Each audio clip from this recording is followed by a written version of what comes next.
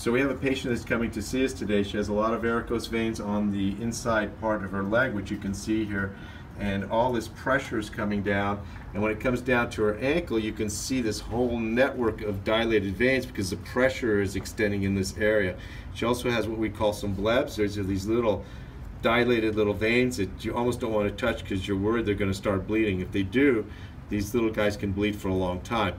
So the issue here is that the pressure, this pipe or this vein continues all the way up the leg and then continues in the deep vein. So I'm going to show you on our ultrasound what's going on. So with the ultrasound, this is the only way to determine what's actually going on. If we just look at her leg, that's fine, but that's not going to give us the answer. So when we look at the ultrasound, this is the vein that extends all the way up the inside of her legs, called the left great saphenous vein.